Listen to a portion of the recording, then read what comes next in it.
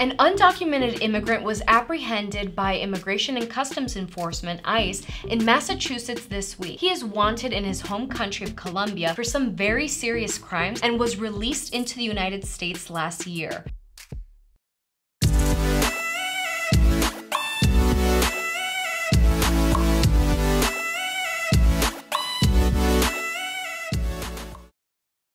Hi, I'm immigration attorney Angelica Jimenez. The unnamed 49-year-old Colombian national was arrested in Colombia in 2014 and charged with aggravated homicide, aggravated theft, and possession of a weapon. He was convicted and sentenced to 17 years in prison in 2016. But in a press release, ICE said that he was apprehended by Border Patrol near San Luis, Arizona in November 2023 after entering illegally. He was issued a notice to appear before an immigration judge and released into the US on his own recognizance. This is what's called a conditional release and should not be used for these types of individuals. ICE's Enforcement and Removal Operations ERO in Boston arrested him in Pittsfield on May 6th. He will now remain in their custody. This comes days after the Biden administration announced a new rule that would allow officials to remove some illegal immigrants considered public safety or national security threat much earlier in the asylum process. The rule would allow statutory denials to occur early in the initial screening process, which typically happens within days of someone arriving at the border. It would apply to those considered a risk to national security, including terrorists or those who are at risk to the public safety. Follow us for more information.